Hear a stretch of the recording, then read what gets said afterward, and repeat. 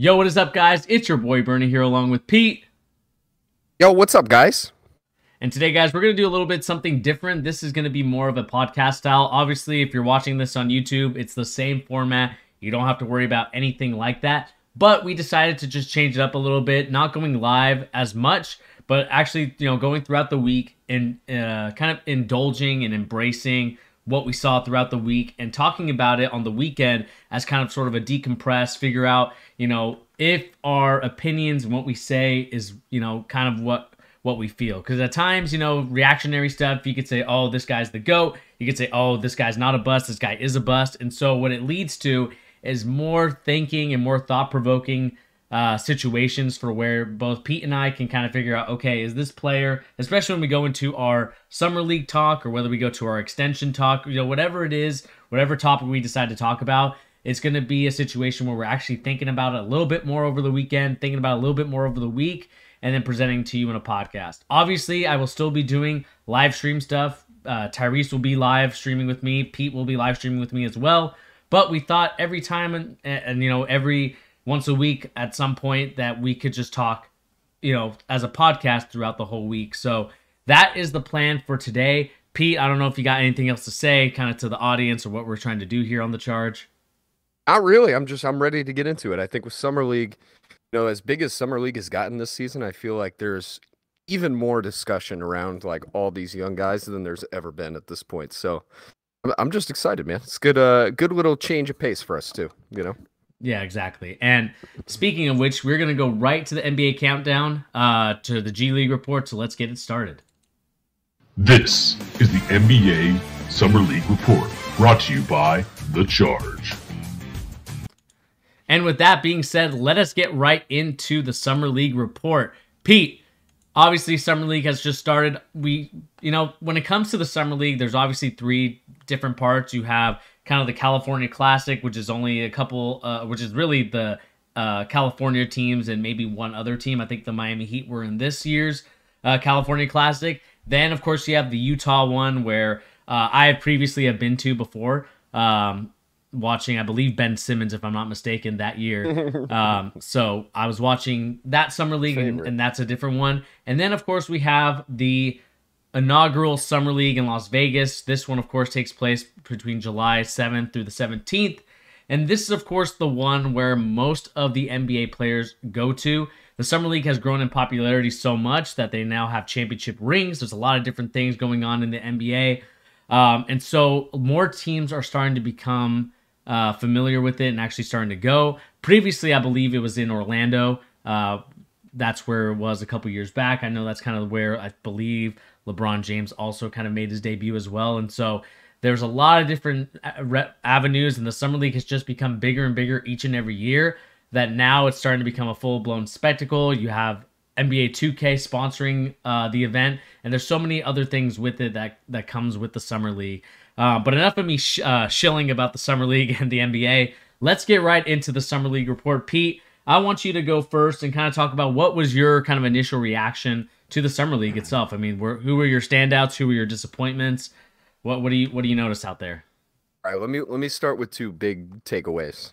Mm-hmm. First, all right. One, I feel like the overreaction to Summer League is at an all-time high. All right.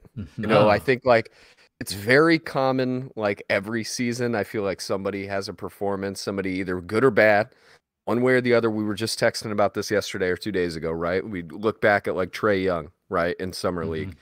Had a very poor Summer League, could not hit the, net one way he shot, any way he shot, right? Look at how that's turned out. He's one of the best players in the league, right? And people overreacted, thought, wow, look at this guy. He's too small for these people. He just can't get space to shoot. And we all found out that it doesn't really matter, right? Like Summer League is not really representative of what an NBA game is like. If anything, it's closer to being in college still, right? A lot of these dudes will never play in the NBA in Summer League. A lot of the guys that are in the rotations for these teams are just they're never making the league. So I think that's my first takeaway is I feel like more people are interested in Summer League this season, but people also have the Summer League blinders on a little bit more than normal. So that's number one, right? Two, oh, excuse me, the voice crack. Whoa, I got excited. Two, I think I haven't really noticed second and third year players being so much of an advantage before this season, before this summer league. Did you get that? Like, here, let me give you the example. The player Yeah, I yeah. watched was Josh Giddey. All right. Mm-hmm. Did you see that game where Josh Giddey? It was Chet's big game, right, where he Mm-hmm. had the block record in summer league. It really did not look fair that Josh Giddey was out there. He was way too good for those guys, right? And I would say the same thing for Moses Moody against the Knicks yesterday. Mm-hmm. There was a few of them. Isaiah Stewart looked incredibly good for the Yep. Pistons. There was a lot of these guys in like the second, third year of their NBA careers where Mm-hmm. they've gotten legit minutes in big NBA games, and it's like, Yeah. oh, dude, you're too good for this. But it's got to be nice to see these guys like go out there, and they should outperform a lot of these people. They should be doing that. Josh Giddey should go out there and wreck these guys. But Mm-hmm. it was interesting, man. I'm just happy to see people care about basketball like 365. Yeah. Like for us, this is normal. We watch summer league and we care about summer league every season. Mm-hmm. And this is again one of the first years where it's like people are taking this like it looks like you're watching NBA games. Yeah. The crowd is into it. Their stands are full. It's awesome, dude. What about you? What are any big takeaways so far? The one thing I will say, it's just kind of going to your point about the second and third year guys. What I do like about that is the fact that they're playing with guys, especially from Giddey's perspective, is going to be playing with Chet Holmgren in the regular season. Like, this is a great opportunity to build that team chemistry. What players are looking for is just that camaraderie. I kind of wish that Jalen Suggs, I think he's injured, unfortunately, but I would love him to play with Paulo Banchero and just figure out, kind of the style between the two, figure out the tendencies, figure out where they like to catch the ball. Because I think that really does build a lot of team chemistry. I mean, the fact that you're seeing a guy like Moses Moody just balling out right now is incredible in terms of the fact that, last year he was nowhere to be found on the bench or anything like that. I mean, he did get minutes in the playoffs, like a little bit. It Yeah. would be like very small stretches. You could see that. You could see this dude just played in the NBA playoffs. Like, look at he is abusing these younger guys. They're not ready for this. Yeah, and I also think that another thing too, and maybe we can go into talking a little about the Warriors just because I believe they played your Knicks yesterday. Yeah. We can talk about a little bit about Kuminga struggling in that game, and maybe kind of go a little bit forward with that. But nevertheless, I do like what I'm seeing from even some of the guys that were on the Knicks. I was impressed by the Orlando Magic. I think their ball, except for one player, and we'll talk about him probably a little bit later. But I was impressed. Jaden Ivey, played really well. Hardy also played well. I think there were some people in the front office that were just trying to overthink it. They were thinking, I don't know about this guy. But again, I know you have your pushback on that situation. But I was excited to see some of these guys, and obviously, this is the NBA Summer League report where we'll talk a lot about certain individuals. But I will say about the Summer League is like you said, Pete, it's a way for fans to get invested in the NBA product without it being the actual NBA season. And you can start getting invested in the younger guys. This is what happens with internationally with soccer. It's the same situation. You get invested in the younger guys, you get invested which players go where. And this is also a great opportunity for me personally to talk to the NBA about really expanding the roster if they decide to go to a tournament, and really getting a lot more of these guys that are fighting for that spot on an organization to get in there. And I hope at some point in the near future we can have a discussion about that, because I think that this would be a great opportunity to get some of these guys that are trying to really battle for that spot an opportunity to play on these teams, whether it's for a similar for people that know European soccer, especially Premier League soccer, like the Carabao Cup, which is kind of the second, I'm not sure what to call it, like the third or fourth most important trophy in the English soccer. Like to get that to get that going for them, and getting these guys that are in this Summer League. I want to call it G League, but it's Summer League. Getting these Summer League guys to get on the roster so they can go and fight and play in those types of games. I think that would be a lot of fun. I think expanding the rosters would be a good idea. The question is, you know, do the owners want to pay for that? And that's the biggest question mark. And maybe we can go into it a little bit later. But I'm going way off the topic right now about Summer League itself. But I'm excited. Obviously, this is like heaven to me. I love watching it. I think next year I'm planning on going to Summer League, so I think that'll be a lot of fun to go there and actually kind of have an in-person live experience and figure out, like, is it better on TV? Is it better there? And so that's going to be the quest for next year. But hey, dude, you might convince me to go. I was thinking about it too, watching it. This season in particular was the first year where I was like, dang, dude, I would like to be at this, you know? Yeah, especially for a certain 2023 prospect. Again, I will be making a video on him at some point at the end of the month or early August about the history, why teams want him, what is his skill set, and other things like that. But again, going way off topic again, Summer League, Pete. Why don't we go to individual performances or who you think stood out in the Summer League? Obviously, I know you have your stance on it.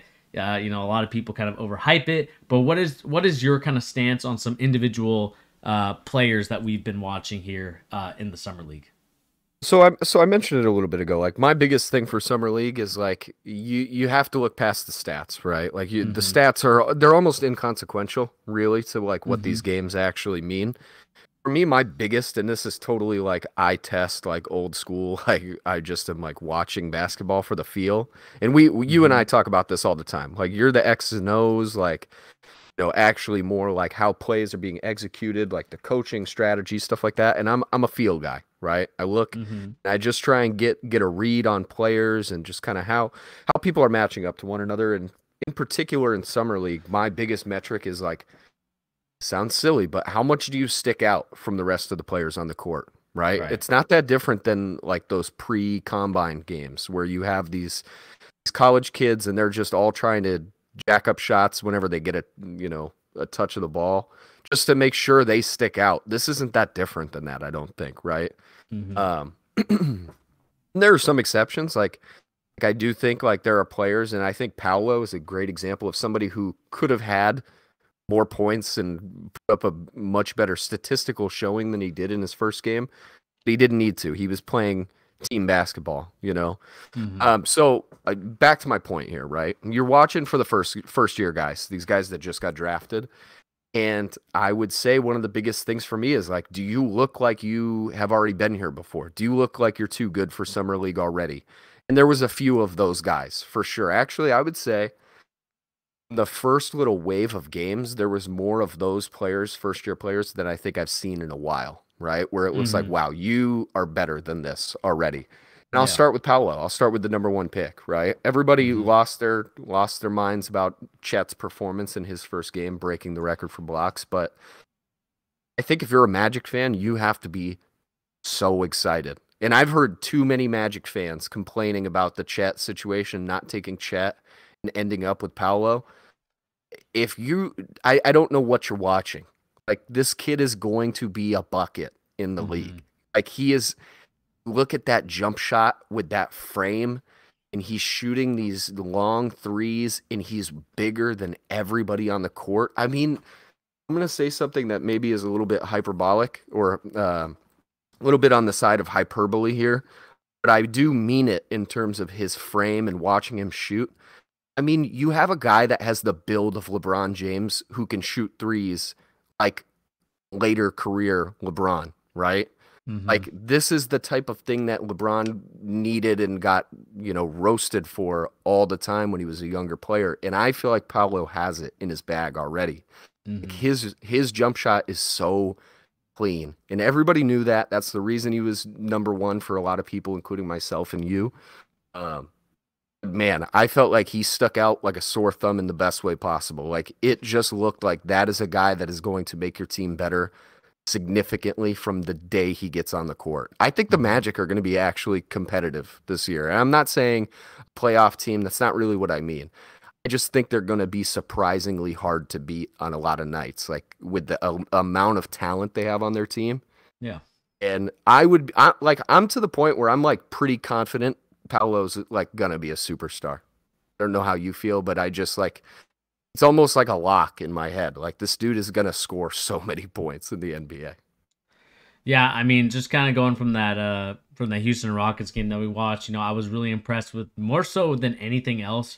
And it's one thing that, I think a lot of people miss, and this is something that I think a lot of people overlooked when it came to Trae Young as well, is the playmaking ability. The fact Yep. that he's able to create and just move the ball without really being a guy that's gonna try to make the home run pass, meaning that he's gonna try to drive in, try to draw like 4 or 5 guys onto him, and then kick out to the outside three. He's going to be a guy that knows when to give it up and when not to give it up. I think that comes from his quarterback days at O'Day, and really just playing at Duke with other 5-star recruits. And so to me, that was the most impressive thing. Obviously, I think the turnovers were a little. I think he had 6 turnovers in that game, so needs to work on that a little bit. The rebounding was the only thing I was a little bit disappointed in. I would like him, as a guy that's 6'10", 6'11", to rebound. I think that would be something where, I think he can improve on. I'm not saying that he wasn't. And also defensively, I think there was a lot of overhype on this guy's a defensive liability. We look at the stats. He's low on the stats, but he actually played okay defense in that game against the number, what people perceived as was the number 1 pick up until the draft in Jabari Smith. So I don't think that. Again, not saying that he's going to be an elite stopper, going to move his feet to where he's going to get in front of a guy and things like that, but he's not a liability. It's the way I think a lot of people say that he was going into the draft. And so for me, 1,000%. And so for me, I think the scoring will come easy to him. I think he'll get a lot of easier shots. I think he'll shoot a better percentage as well. Last game he shot 41%, but that was off of 12 shots, so he's 5 for 12. I like what I'm seeing. He was 5 for 5 on his free throws, so that's exciting as well. A guy that you can't hack and make him go to the line. And so for me, I'm excited about his future. I think the Orlando Magic will be a competitive team. The question for me and what was disappointing the most was that Jalen Suggs was injured and not able to play with Paolo to get that chemistry going. So that way, early in the season, when they have their first game in the regular season, they're ready to go. They have a little bit of chemistry, but they'll work on it in practice. And we also got to remember this too, Pete. And I know I'm going on side tangents. This is my side tangent day, apparently. Most of these guys haven't played in a couple months. Like, these guys have been working on their bodies. They've been working doing individual drills, not really going against live defense, which I would love to see them actually go against live defense in terms of the drills that they play in and do the things that they need to do. Because I think it would make better for reading the game a little bit better, but that's neither here nor there. But again, they haven't played in the 2 months, and so some of these guys are going to look a lot better than others. I think that goes for Jabari Smith, who looked okay in that Rockets game, but definitely did not seem like he was the number 1.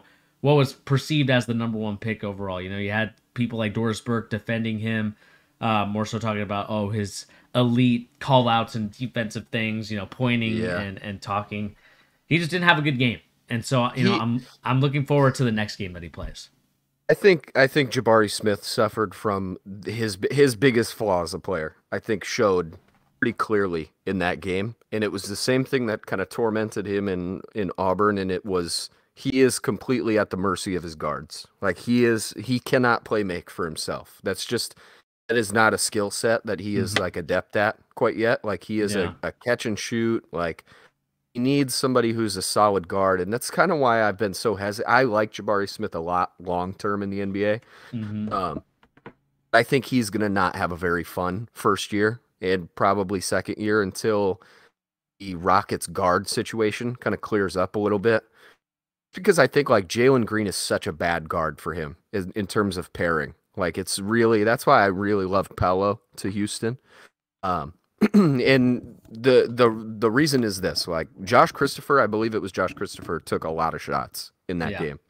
And that is what happened at Auburn. Like, the guards at Auburn would not really pass Jabari Smith the ball anywhere near enough, considering the talent of that roster and those guards.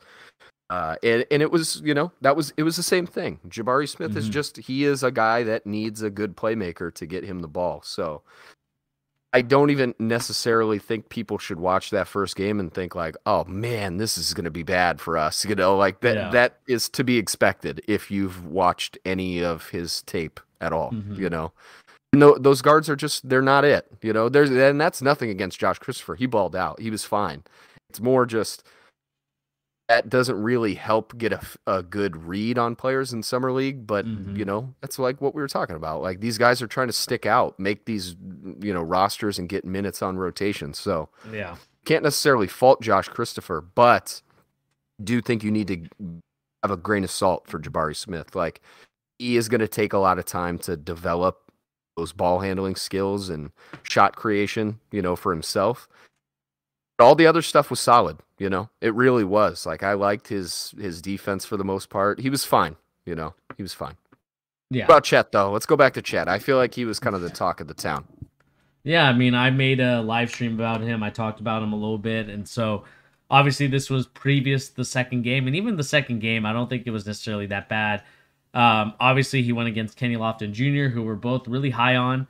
As a prospect for the Memphis Grizzlies. They have what seems to be another Zach Randolph in their midst with maybe a little bit better three-point shooting, so that's exciting from their perspective. But to go back to the Chet thing, I do like Chet. I loved his game. I think there's a lot of great things about him. Again, does he need to work on his strength? Yes. I'm not going to sit here and say, oh, you know, Chet is strong enough, he's able to handle himself. But what I will say about Chet, and again, I know there's going to be a lot of people that will nitpick his game, and I think you might be one of them. What I do like about him so far from what I'm seeing is that the defense is still elite, even at the high school level till now. It translates. The question becomes, can the offense translate here? Because that's been the biggest question mark for me as someone that's watched a lot of Chet basketball, you know, from the Minnehaha days to the Gonzaga Bulldog days, and even watching the tournament, and as many games as I can, because, you know, obviously Chet being an intriguing prospect, he was nicknamed the Unicorn. I think there's a lot of new nicknames now that Chet has come out with, or that they have for him. I think one of them is the Slimmest Reaper, and so they're Poku. Yeah, those are the Slim Towers apparently. Him and Poku, they're the Slim Towers. Poku is just not. I heard him described. This is so rude. I heard him described as not talented Chet. That was his new nickname. That's so rude. It's so rude. Yeah. It is weird. It is really freaky how similar they look to one another, though. Yeah. And so the one thing I will say is that, like I said, the defense obviously translated. Obviously, grabbing 12 boards, only had 11 points in that game against Lofton. But again, I'm not expecting him to be the superstar scorer, right? I mean, that stuff, if it comes, that's a plus. I'm expecting him to be kind of like a 15 and 12 guy, more so on the points and the boards, with a little bit more assists. Again, the shots are still going to be there. He's still going to shoot the ball really well from three-point land. I like everything about him. I know you disagree. Well, hey, I'm gonna have to do a little chat, I'm gonna do a monologue here when you're done. All right. Go ahead. Need to correct some of the misinformation here. All right, I feel like some fake news is being spread about my stance on Chet. I need to make this very clear. I think Chet is one of the best prospects in the last 5 years. Okay, I agree. I do think the talent is there. All I said in the previous stream, if anybody did not hear what I said that to me, he was like the 4th or 5th prospect on my board if I had to rank them. All right. I would have put Shaden Sharp above him personally, and I would have heavily considered Jaden Ivey above him as well. Besides that, he's right there. All right. And even then, if you put me in the room where I have to make one of these choices, how can you pick against a guy who's 7 foot and can dribble up the court and kind of initiate offense for himself, right? Like, you can't really fault that. And if anything, I'm being a little bit of a hypocrite in the sense that I was the biggest Mobley fan on planet Earth for a lot of the same reasons that Chet is a highly touted prospect as well, right? So I'm not pooing Chet whatsoever. I just feel like there are some concerns that I do have with Chet and his body type, right?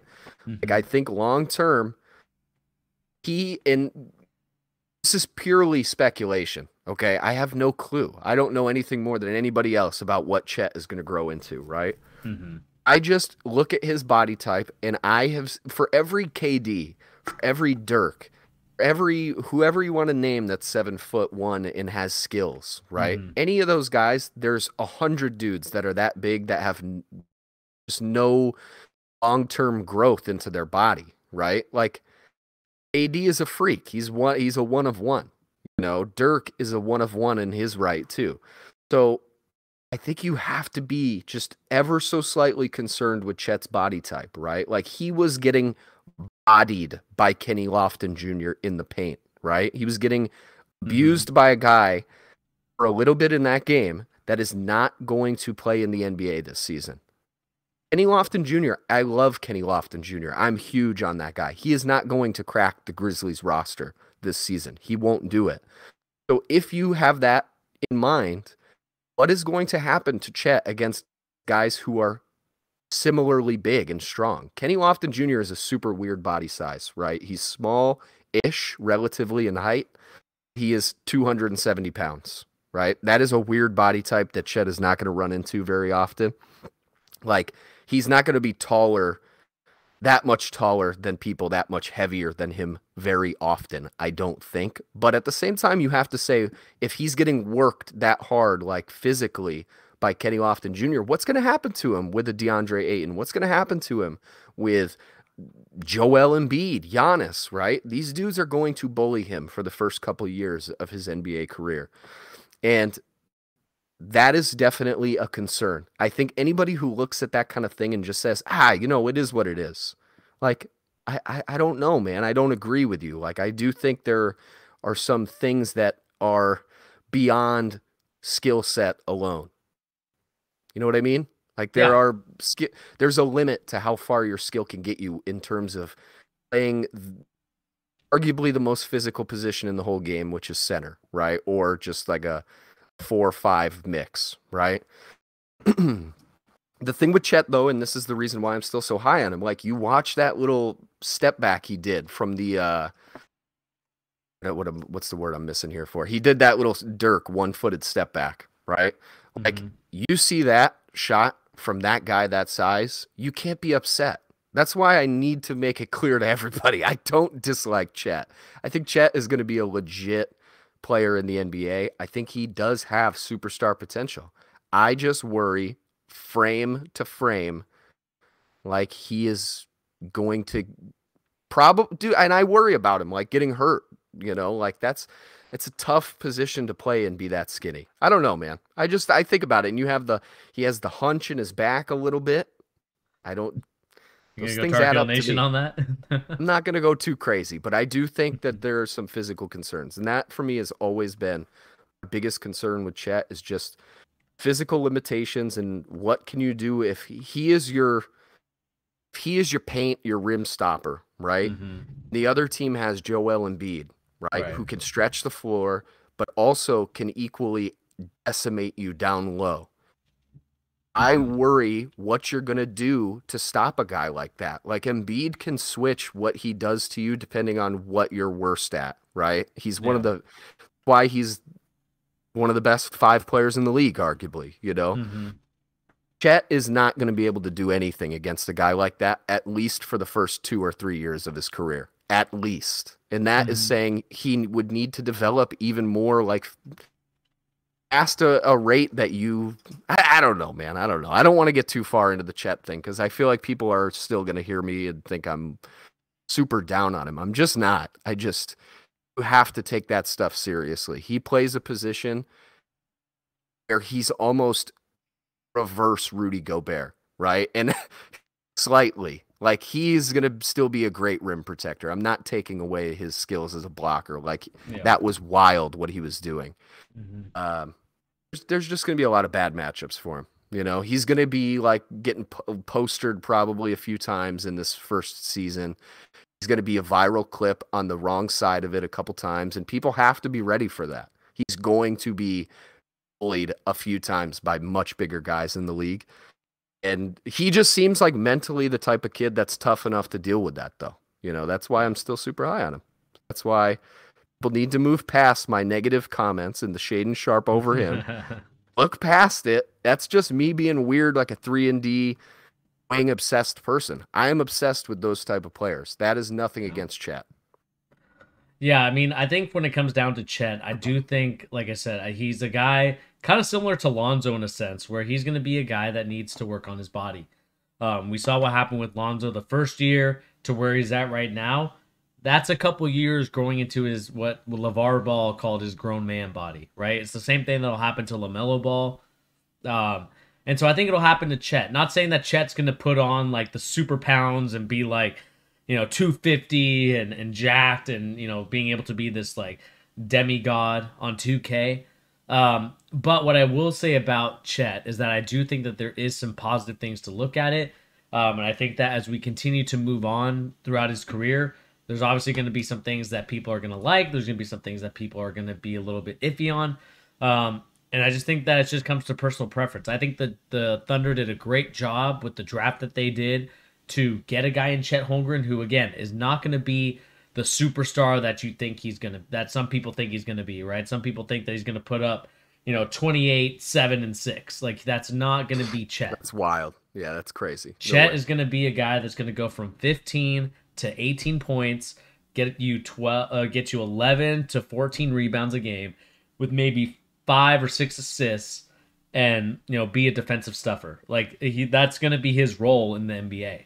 And so I'm excited by the fact that the Thunder have a roster constructed around him to where he doesn't have to be the main guy.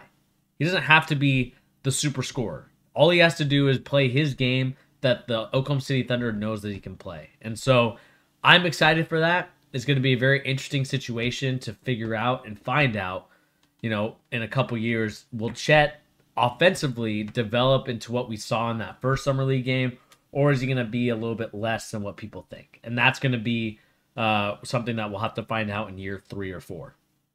Here, let me give you one question / this might even be a borderline like a hot take. All right. All right.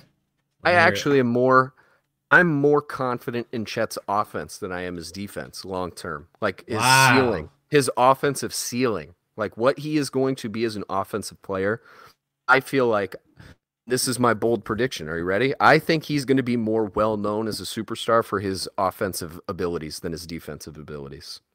That's, to me, I watch him and I say, like, there are not many guys that size ever in NBA history who have the playmaking ability that I think Chet will and can have. And, I think like you're saying with this team, he doesn't, not only does he not have to be the number one scorer, like he has so many good playmakers around him and so many guys that he can take little tricks from and, develop his playmaking skills with. Like, just the three player combo of him, Shea, and Josh Giddey, like these guys are going to see some incredible dimes from all three of those dudes. I was more confident coming out of that first game, like looking at his offensive ability, like this dude is going to really be hard to guard, like in a couple years. Like that is going to be really tough for somebody to think of. Gobert. Let's go back to Gobert. How is Gobert going to guard Chet? I don't think he could, like he could try, like down low, he probably could, but he can't chase him around, outside the perimeter and, contend with his playmaking skills. That's really, really tough to deal with. And that's, to me, the biggest counter of like why somebody should be super duper high on Chet. And that's like you're saying, not this first season. First season, he's what you're saying. He's 15 to 18, but long term, see that Dirk one-footed step back like I mentioned earlier. Just that one shot alone, if I was an OKC Thunder fan, I would be playing that clip over and over. Like, this is what this guy can be. This is it right here. Dirk. I'm not saying he can be Dirk, but in that move was Dirk's bread and butter. So if he can get that on lock, like that is an impossible shot to defend when you're 7 foot tall. Yeah. Yeah, so we'll see about Chet. I'm curious to kind of figure out what his future is going to be. So people in the comment section, let us know down below. What do you guys think of Chet's future? Do you think it's going to be a future where we're going to be praising him? Or do you think he's going to be a guy that's kind of a rotational piece, maybe a second or third option, maybe a third option on the team. I want to know your guys' comments and opinions in the comment section down below as it comes to Chet. All right, Pete, let's go on to other players in this G Summer League report. Kind of want to do like a lightning round, just like we each bring up a player and talk about him for a minute. Yeah. My kind of duds of the week, or kind of duds of the day for the Summer League so far, coming from yesterday, RJ Hampton was one of them. I thought he was trying way too hard to try to be, trying to get that contract, trying to show everybody that he's that dude. And I just think that he played out of his game. He didn't play within the system, didn't play within himself, and kind of forced a lot of things. And I thought the Magic could have won that game a little bit better if that wasn't the case when it came to RJ Hampton. The dude was just shot chucking, wasn't moving the ball, and when that happens, I just feel like you get frustrated teammates. So I don't know. I was not impressed with RJ Hampton, and this is his third year too. So we're gonna figure out really quickly, as that contract extension comes up, and as he's trying to vie for that contract, what's gonna happen to him in his future. I think like him and Cole Anthony share some of the same bad habits, and putting those two guys next to each other where they're both kind of with that attitude. And I like Cole Anthony more than I like RJ Hampton. I think Cole Anthony's solid. RJ Hampton could be solid. I just think those two dudes are a bad pair together, especially when you have like, I really like Markelle Fultz and Suggs together. Like, I think that's nice. So the Magic have some interesting choices to make with their guard room. I'll be interested to see what that rotation ends up looking like as the season goes on. I will bring up, I'll go positive, and I mentioned this guy's name earlier, Isaiah Stewart, shooting threes, looking like an actual floor spacing big in the NBA. Mm-hmm. And, when you pair that with what they just drafted in Jalen Duren and then their guards, dude, I really like what the Pistons are building. I really like it. Like, if Isaiah Stewart could keep showing that three like what he was showing in this Summer League so far, and that is a pretty perfect pairing as far as him and Jalen Duren, like bigs on the floor with those guys. That's going to be a huge, hard-to-guard lineup with Cade, Jaden Ivey running around, big, athletic, fast guards, and then you have Jalen Duren and Isaiah Stewart out there too.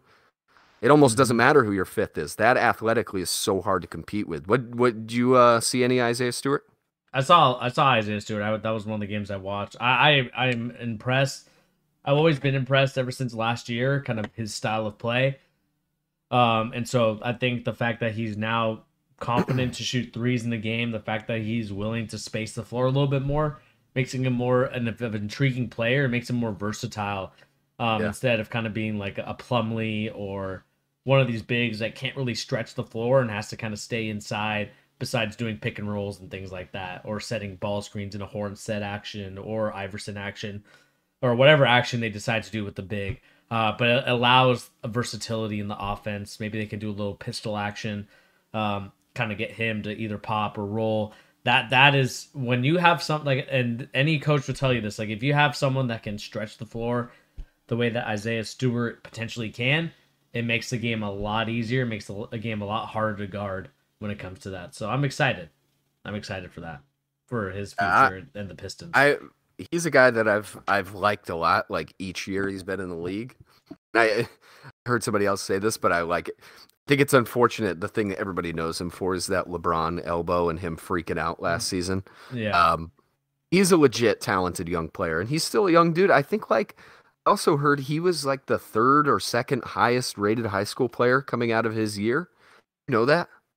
No, I did not. On average, amongst all the different high school prospect rating places, he was, I think, number 2 behind. It might have been behind Wiseman. I think that was the same year. It was the year before that. Regardless, he was definitely in the top 5 highest rated high school prospects. So that is something to keep in mind. I always think that the pedigree of those high school players is interesting long term. Yeah. So we'll see what happens from the Pistons' perspective on Isaiah Stewart. let me bring up another person that I was really impressed with. I got to go with my guy, Benedict Mathurin from Arizona. Yes, Dude balled out the other night. Again, I love him. I wish he went to a different team where they were not rebuilding because I think he could be a really good piece. Number 2 option, number 3 option for sure. And do you think superstar with him, or do you think star player, someone you build around? I think I honestly like the fit for him and with Rick Harlow? Halliburton. I think him and Halliburton together are Halliburton. such a fun mix together.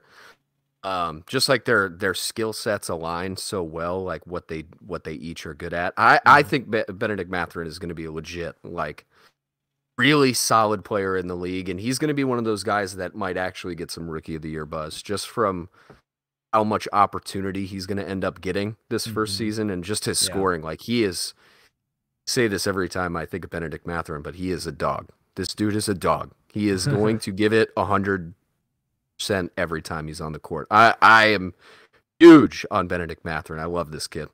Yeah, I'm excited about him. I'm excited about kind of what he brings to the table.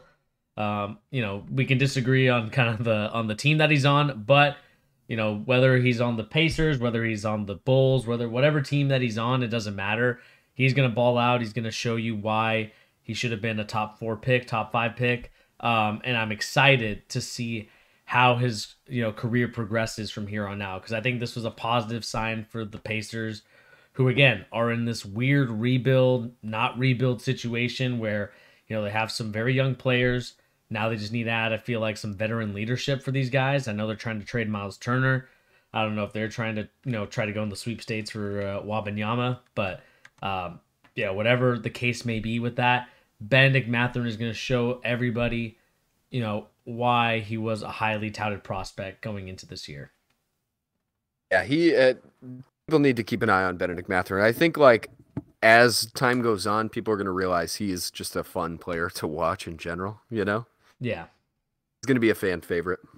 Yeah, who you bringing up? Who's the next guy you bringing up as kind of a who am I going to bring up? Dud or stud? Dud or stud? I like this segment. We could do this like weekly, even during the regular season. This is tough. I got a lot of guys I'm thinking of. I'm gonna stay on the positive train here, and I'm gonna be a homer. Are you ready? I'm gonna be a homer. With Quentin Grimes. Oh, okay. Jericho Sims get a little under, like a sub note for him. He looks solid. Yeah. I found it interesting. People are actually realizing Jericho Sims exists right now, like a larger NBA fan base of people saying, like, I know you as one, like, kind of, we're like, yo, who is this guy? Like, I saw that consensus a lot yesterday during the Warriors game. Like, who is this dude? He has mad hops. Do you know Jericho Sims has the second highest vertical ever combine history? Interesting. Who's got the one? Dude, I always want to say it's like it's Pat Connaughton. I don't think that's who it is, but see. Number 1 vert. Somebody you wouldn't expect.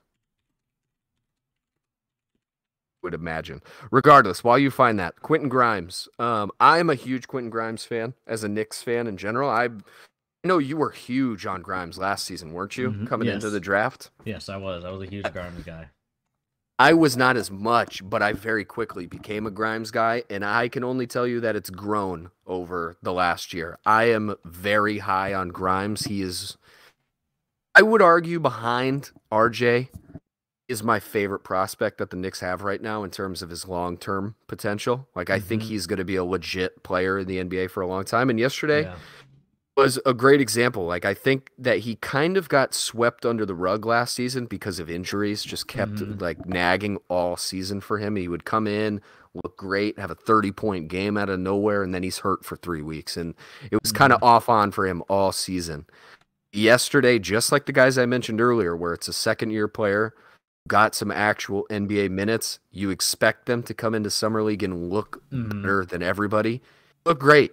I mean, the only person that he didn't look better than was Moses Moody, and Moses Moody just got minutes in the playoffs, like we talked about earlier. So he shouldn't necessarily look as good as him anyway. So I'm so happy with Quentin Grimes as a 3-and-D, just kind of versatile guard in this league. He's going to be a stud. He's going to be a stud. People need to keep an eye out for him, especially in a big city. New York, he's going to get a lot of attention in this upcoming season. Yeah. Another stud I'm gonna give my kind of stud of the game or stud of the week to. Um, who am I gonna give it to? There's one person. Josh Christopher, I think, played somewhat well. I think that his shooting percentage was a little low. So Just took away so much from the rest of his team. Yeah, so I can't give it to him. I can't give him stud of the week, but I would give Hardy stud of the week, or one of the stud of the week.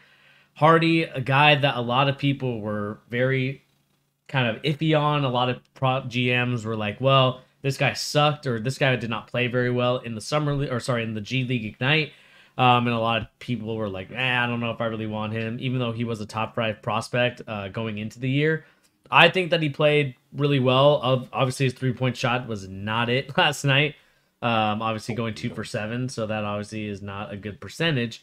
But still did a lot of good things. Turnover-wise, not so well. But I'm still excited to see his growth and progression as he becomes a player that I think could take maybe a year or two to kind of finally figure it out. And once he does, I think you're going to unlock a full potential Jaden Hardy, whereas a lot of people I think they overthought Jaden Hardy, in my opinion. See, I like Jaden Hardy, and I think you said earlier, I think you alluded to the fact that I don't like Jaden Hardy. I honestly think he went like 10 picks too late, personally. He should have gone in the 20s, in my opinion. And I think at the very worst, he's like a Devontae Graham style of player, right? Where he is going to be a bucket. Like, this kid can score, right? It's just all the other negative stuff that he brings to your team's, flow and arguably your chemistry, right? Like, he is going to jack up shots. That is literally, if there's anything he might be the greatest player in Summer League history at, it's just being a shot chucker. Like, he wants to shoot every time he touches the ball.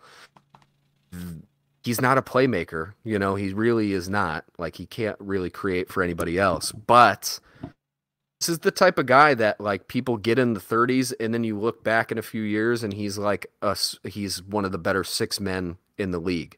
That to me is like the ideal Jaden Hardy. A few years, he's your 6th man, comes off the bench, gives you a few buckets, and then you hide him defensively. Yeah. I don't really see that ever getting to be like serviceable, like to a starting player type standard in the league. But he's a scorer for sure. He's a gunner. He's gonna get you a few points. That's for sure.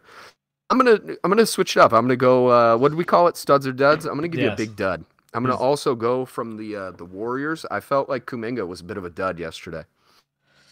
Yeah. And the reason I felt like he was a dud was the same reason I was low on him coming into the draft last season. And it's the effort. It's the locked-in-ness. I know that's not a term, but I'm using it. The locked-in-ness of Kuminga.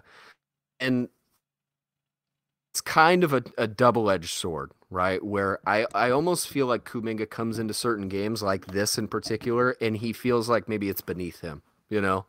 He's just going out there to put up some insanely sick highlight dunk or some crazy block. He's such a freak athlete that he's going to be able to do stuff like that, even when he maybe isn't like trying 100%. Right. But it was a lot of the same stuff that I was down on him coming out of the G League into the draft, where it just looks like the focus and the attention and the stick-to-itiveness to all the little details of winning basketball just were not there. And I wonder if that is more a byproduct of the fact that he literally just won a ring and, got some minutes in the playoffs again, like Moody did. I saw the inverse of Moody in this game, where, Moody clearly did not think that this was beneath him. He went out there and he wanted to show, like I keep saying, I'm a second-year player. I am better than all these dudes. I do not belong in Summer League. I think that Kuminga took it the other way. He's like, I don't belong in Summer League. I'm not going to put any effort forth, or not as much as I probably should. So I was a big dud on that, or I gave him a big dud on that, just because I think that is super limiting to just about any player long term. Like, if you have that in you, that's not that far off of like what the situation with Ayton is right now, Yeah. Or what do we hear about Ayton? Like from the first year he was in the league, he's playing for a second contract. He's playing for the big bucks, and that's kind of all he cares about, right? and now he can't even get a contract right now. So I always worry about the guys who get a little bit low effort when they're just not into it. So I don't know. What'd you see with Kuminga? I kind of saw similar things. I thought that the effort was not there last night. I don't know if that was because he was playing with his brother and he kind of wanted his brother to shine or what it was, but it definitely was frustrating to see a guy that I was high on coming into that draft, thinking that, maybe he can be something. I wonder if it's because of the play time that he's going to get when he does get to a full-time roster. The thing that I would say to him is, like, be patient and really work yourself into the starting rotation. Work yourself into at least the bench rotation to get yourself those minutes that you want. I think there's some of that frustration when it comes from him, because he obviously is a rookie, and when it comes to these young guys, and we can probably speak from experience when it comes to being younger, right, in the early 20s and things like that, is that we're trying to prove it to everybody. Like, I'm not a failure. I can do this. I don't need this person telling me what I can or can't do. And so I think that's where it comes from, personally. And so I just think he needs to be patient with it. You're playing in the Warrior system. Like, be patient with whatever's Kerr or Atkinson or whoever's kind of the coach that is a player development coach is trying to get you to do. Because I think that is where a lot of these players kind of lose focus, is that they think that they're ready right now, when really they need to it's almost kind of like I talked about with my Celtics years back with the oven bake process. Be patient, let it develop, and then when you're finally getting those opportunities, that's when you can show the coach, hey, I really can do this, or hey, coach, I really can ball out like this. And so we'll see what happens, man. I'm interested to see kind of how the rest of the summer league goes for him. He just looked frustrated to be there in general, which I don't know. I'm one of those body language guys. I look at that kind of stuff. Like, to me, that's important long term. Like, the tone it sets and the impression it puts on the rest of the players around you, and especially your coaches too. I think they all see that stuff, and if they feel like you think you're better than them, you think you're better than me, like, that is not a good impression to give off. Yeah, I don't know. I think I hold that against players a little bit more than you do. It's something. It's something to just keep an eye on. That's for sure. Yeah. Do you have any more studs or duds, my friend? Studs. I got 2 studs for you. I got Caleb Houston being a stud for the Orlando Magic. I thought he played really well in the second year, trying to kind of prove that he should be a rotation guy a little bit more. Again, shot really good percentages. Going to be a 3-and-D guy, your favorite. And so I'm excited to see his growth and development moving forward. And then another stud guy I got to give it to Scottie Pippen Jr., man. I think he looked nice. He looked good. And again, I know that there's going to be that situation when it comes to Scottie Pippen Jr. where people are going to say, oh, it's because, he's got the name Pippen. That's the reason why he's in this. But I think he actually balled out really well. He has a lot of good reads. I thought the game last night was not indicative of who he is as a player. I think from watching him from the California Classic, you could see that there's some patience with him. He has that point guard ability, definitely a different position than what Scottie played when he was with the Bulls way back when.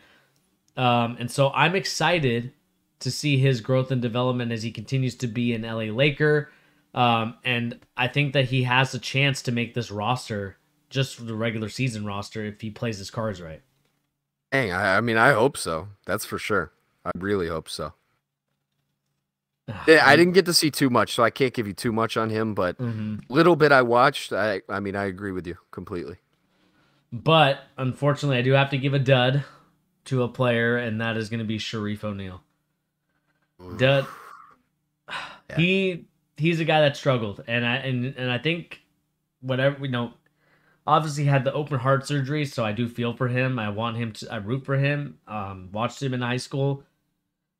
So I want to see him succeed. But obviously last night was not his night. He struggled to score around the rim. He struggled to, get easy chances for himself. But there was some positive things that I do like about him. I just think he's going to be a guy where you have to maybe put him in the G League, maybe put him, kind of with the South Bay Lakers, and let him work his way up to get to an LA Lakers roster spot or whatever roster spot he decides to go on to. I think there's some good things about him, but he just struggled to score around the rim last night. He struggled to kind of show you why he is someone that needs to be on a roster right now, because I think that he's a guy that just needs to go to the G League, develop more as a player, and then hopefully in a year or two he can kind of be that guy that's at least a rotation guy for you. So that's kind of my last dud of the week. Yeah, he's a guy like you said, like it's kind of hard to hold it against him. Like he's there based on pedigree alone, you know? Mm-hmm. Like any other circumstance, and I hate to be rude, like he just wouldn't be there with these guys. Mm-hmm. It's hard to fault him. Like he's missed so much time of his young career playing basketball that kind of is what it is with him. You know, it's one of those things where you hope, just based on what he's gone through, who he is, who he's, you know, the stock he's from, like this is the kind of guy you want to succeed. Maybe long term, you know, I agree with you. Good couple years in the G League, maybe we'll see. You know, he's got skills, that's for sure. It's just didn't shine through in that game, that's for sure. Let me give you. Oh man, I'm really trying to debate who I want to pick here, because there's a lot of guys that I felt like deserve maybe a shout out. I'm going to go with a guy that I was very surprised did not get more minutes last season, and I think it was kind of this will lead to a bigger conversation. We could honestly almost transition to the Brooklyn Nets out of this. But Cam Thomas. Yep, I was going to say Cam Thomas, he played well. Cam Thomas looked really great. Like Cam Thomas, again, another guy that looked like he did not belong in Summer League, looked like he was too good for the rest of the guys on the court. And he is, you know, like offensively, is the same guy last season. This is what we said about him coming into last year. You know, like this is a guy that can score in the NBA right now. He's capable of doing so. I'm honestly just going to say this for Cam Thomas. I kind of expected this from him. I think he's a legitimately good player. I think he's going to be good in the NBA long term. Why did he not get minutes for the Nets? Do you have any answer for that question? Like, why was their team was so thin, Bernie, and this guy is a bucket. The only thing I really don't understand it. I think the only thing, and we talked about it last year because we actually did like that pickup in last year's draft for him. Yeah. I just think that they obviously are KD and Kyrie heavy. I think those guys made the decisions, and you know, when it comes to older players, they do not want to play with the younger guys, and that's all the way from elementary to professional. If you're playing with the person that's younger than you, that's not at the same skill level at times, these players will not want to play with you. And that's just the way it is at this point. And I just think Cam Thomas just needed that year to kind of be in the G League and work on his game, and it obviously shows you in this game why he is deserving of that spot. Again, didn't shoot particularly good percentages, especially from three, but he was efficient in his scoring somewhat. I think that he does a lot of good things for you. I think he's going to be kind of like that scorer guard, combo scoring guard. So I'm excited to actually see him play and kind of see him continue to develop and see if the Nets may not build around him, but have him as kind of a piece that gets a lot more action this season, you know, depending on if KD and Kyrie leave. Very much so. You know, I think he's a guy that definitely needs more minutes. I don't know, man. I watched that game of him, and he was, you know, cooking out there. I think, what did he end with? Like 31 points, I think, in his summer league game he played. 31 points, 2 rebounds, 2 assists, 2 turnovers with 1 block. Yeah, I mean, he's solid, man. Like, I don't know, dude. I just, like, I'm watching that game and getting flashbacks of the Nets getting swept 4-0 by the Celtics and, like, just not having enough offensive options to contend with the Celtics defense. And I just like looked at that and I was like, dude, you're telling me this guy couldn't have cracked your rotation even a little bit? I don't know. I was stunned by that. Just like, again, I just can't get over these teams not playing some of these younger dudes. Just a few minutes, you know, just get them out there, get that experience. I like Cam Thomas a lot. Only other guy, I want to mention one last guy, 2 guys, just because, I don't think we touched on him enough for how I think impressive they were, is Duren for the Pistons. I loved him. Yep, Jalen Duren and Jaden Ivey. I think both of them, like we've mentioned them both a couple times. Those dudes looked really, really good. Like the Pistons, we talked about Isaiah Stewart earlier. This is going to be such a fun team. This might be my league pass team this season. I might be like all in on the Pistons just to watch like a lot of their games. Mm-hmm. People need to pay attention to this team. People really need to pay attention because just Jaden Ivey and Jalen Duren, if you just had those two guys, I would say you should be excited. But you don't just have those guys. You have Cade Cunningham, you have Isaiah Stewart, you have Killian Hayes, whatever you think of Killian Hayes. You have all these dudes, man. This team is going to be I think this team is going to be like a young force to be reckoned with. Almost like you look at like what's the equivalent team? I'm thinking of like the Nets in like 4 or 5 years ago. You know, before they got when they had D'Lo, but it was a lot of young dudes like it was Jared Allen and it was Karis LeVert and all these young guys that like had pedigree. You didn't necessarily think about them all the time. Like they're not the biggest stars in the league. This is like very similar situation. You know, you have this like an older coach who's well respected, has a lot of success in Dwayne Casey. He's going to get a lot out of these guys. I would pay attention to them. I guess that's what I'm getting at. Just pay attention to Jaden Ivey. I think people are already excited to watch him. But you and I love Jalen Duren. I think he is going to be a legitimate NBA center for a long time.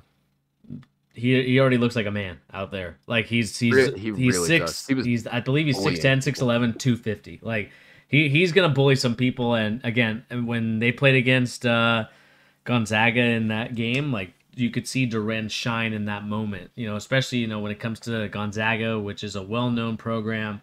You know, whether they win or not, that's a different conversation for championships. But a well-known, nationally ranked team.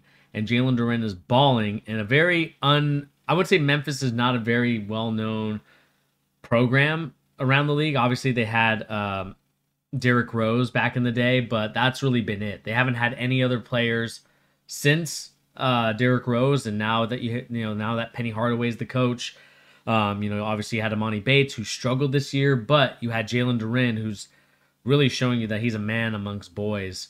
In that tournament. So I'm excited about his future in the NBA. I think he's going to be a great center wherever team he decides to go on, whether he stays on the Pistons or whether, maybe he's like, I need a new challenge, whatever it is, I think he'll be successful in this league. And I think one thing too, people need to pay attention to, he is literally like one of the 4 or 5 youngest players in this draft. He's 18 still, and he's 18. He literally looks like he's got Bam Adebayo's frame. Like this dude's a freak, I actually have one more stud, and I think you're gonna like this one. I can't believe I almost forgot him. The Cavaliers. Chai Abaji. Dude, what a steal! What a steal! I love that pickup for them. That is going to be, I honestly almost want to pick that as like, a lot of people are already penciling in Jaden Hardy at 37 as like the steal of the draft. No, it's not as crazy late of a pickup. Like what was his pick? Like 16, I think. Something like that. I can take a look at the draft class really quick. But he is going to be so good in the league. I don't know. Everything I liked about him pre-draft, he showed everything in that game against the Spurs in the Summer League. I really like him, and then they got Nembhard too, RJ Nembhard. Mm-hmm.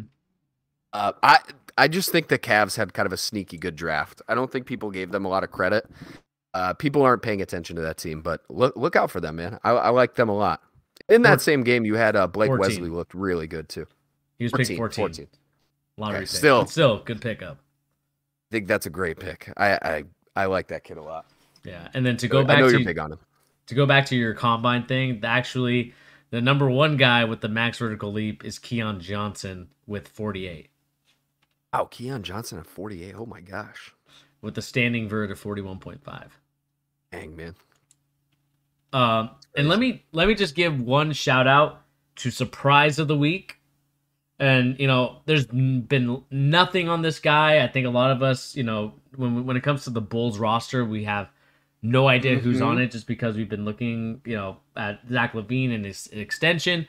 But Marko Semiovic Played Yes. really well in his G League game debut. Put up 27 points on 10 of 19 shooting. Didn't make a single three, but was 87.5% from the free throw line. 13 total rebounds with 3 blocks, 2 turnovers, 1 assist, 1 steal.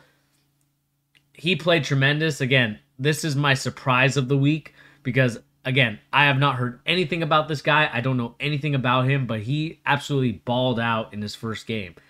The question is, can he be like Rui Santos? And, and Rui Santos is struggling a little bit, but can he continue this sort of wave that he's on right now and carry that scoring momentum onto the next game? That's going to be my question mark for him. But I want to shout him out because he absolutely balled out in his game before. Yeah, Simonovic, he was so good, especially in overtime for the Bulls. I mean, I actually highly recommend Simonovic. Go back and watch that overtime win. He was devastating in overtime for them. Actually, I'll give you one last person too. Just a similar Stutter dud. You had Simonovic. This guy is a big stud. I actually really liked this pick in the draft. But Nikola Jovic, not Jokic, from the Heat. Not the Joker. Nikola Jovic. People need to get familiar. I mean, that's going to be a confusing thing for a lot of people for a couple of years. I think that kid is going to be a legit player in the league too. I know I keep saying that for a lot of guys, but I just think that this draft is so deep. And that guy is very skilled for how big he is. Go check out Nikola Jovic with a V if you haven't seen him before. His first game was he was very good. I think he had 25 in his first game. He was really good. Is this the California Classic or is this the Vegas tournament? I believe it was Vegas. I think it was 2 days ago. Okay, I'll take a look at this team. Be wrong though. Heat. I don't think the Heat are in this one. It might have been the California Classic. It must have been the California Classic. 25. He had 25 points in a double-double 3 days ago against. Who did the Heat play? It wasn't the California Classic. It was against Golden State. Or was it the? Let me see if this is the one. It was on the 5th of July. The 5th of July. Maybe it was. Oh yeah, because this would be the final game. Yep. Nikola Jovic. He was nice, man. He was really good. Yeah, definitely someone to check out on. And again, guys, this has kind of been your NBA Summer League report brought to you by The Charge, obviously bringing you the latest NBA news and rumors and also basketball opinions. And let us know what you guys thought about the Summer League so far. Obviously, there's another week or another 2 weeks maybe of Summer League. Let me double check. I know it ends on the 17th. So we got probably another week and a day left of Summer League. Really a week. And so this is going to be a very good situation for a lot of these teams. If we look at the teams that are involved. Let me see here. You have obviously the Nets, Hornets, Bulls, Cavaliers, Mavericks, Nuggets, Pistons, Warriors, Rockets, Pacers, Lakers, Bucks, Timberwolves, Knicks, Magic, Suns, Trailblazers, and Spurs. So you know that this is going to be a great opportunity for a lot of these guys that are vying for the rotation spots, vying for a contract to get into the NBA. This is going to be a lot of fun, and I think as we have one more week left of Summer League, everyone should be definitely paying attention to these teams and figuring out what is going to be going on for the near future, because as we get closer to the preseason, as we get closer to the kind of the regular season, you're going to be looking at these teams and trying to figure out which of these guys you watched could potentially be on the roster. And again, it's exciting to see that the Summer League has grown to a bigger spectacle. Obviously in Vegas, all the scouts, all the GMs, everybody and their mamas down there. LeBron James is there. Everybody's there. And so this is a good opportunity and a great way for the league to grow as an organization and grow in numbers. And really develop these players the way that we want them to. And also a great opportunity for these assistant coaches who normally are just assistants get a head coaching opportunity to coach these guys and seeing if this is a great opportunity for them to want to be a coach or do they want to stay an assistant. Most definitely, yeah. And I think, one other little caveat for me too, this season in particular, I think it's especially good to familiarize yourself with some of these younger dudes who are going to spend half the season in the G League at least, right? Mm-hmm. The second half of this year is going to be a tank fest. I don't know if people are prepared as much for that as they need to be. Like, we're coming into this Victor Wembanyama year. Wembanyama, excuse me. this is going to be like maybe one of the ultimate tank fests for probably 5 to 7 teams. Like this is, I don't think people understand how much of a prospect this guy really is. Like, would you put him on the same level? I almost would borderline say he might be like, I don't know, is it Zion level of hype for this kid, Bernie? Amongst like teams in the league, actually? I think it's higher. I think it's higher too. It's higher. This is the highest one since probably Bron. And I know people say that all the time. Like people said that for Luka, people said that for Zion. No, there are people have said this for before. I would say the only guy in the last 10 years that's comparable is Zion in AD. Those are the two. Yeah. Victor Wembanyama, there are going to be teams that are going to sell their soul this season to try and get this kid on their squad. And that means running like borderline G League young dudes out on the court some nights. So pay attention to these dudes. Some of these teams, like Indiana might be one of those teams. The Pacers, Utah, I think is going to be one of those teams. Look out for these young cats on their team. They're going to get a lot of opportunities this year. Definitely. And so let us know in the comment section down below, or if you guys are listening to this podcast, iTunes, Spotify, whatever platform we decide to put this on, leave a review, leave a 5-star review, whatever you can to get the numbers up. Again, we want to continue to grow this channel, continue to grow this podcast into something special. So I hope you guys will hit that like, share, and subscribe button if you're on YouTube. And remember to give us a 5-star rating on Spotify or Apple Podcasts, because again, we're trying to grow. I'm excited about this opportunity to put this finally on a podcast platform. And both Pete and I are excited to kind of continue doing this for you guys and showing, and whether you're listening to this in the car, whether you're watching this during work, hopefully you don't get in trouble when you do that. But again, continue to grow and really help us grow as not only just people showing you or telling you guys about this, but also give us the knowledge too. Like, what is your, if you're a Cavaliers fan, what is your perspective on everything? If you're a Hornets fan, we want to hear you guys talk and let us know what you guys think of your team individually, and whether we're right or wrong on the engagement or gauging like which way a player or a team can go. So again, let us know in the comment section down below.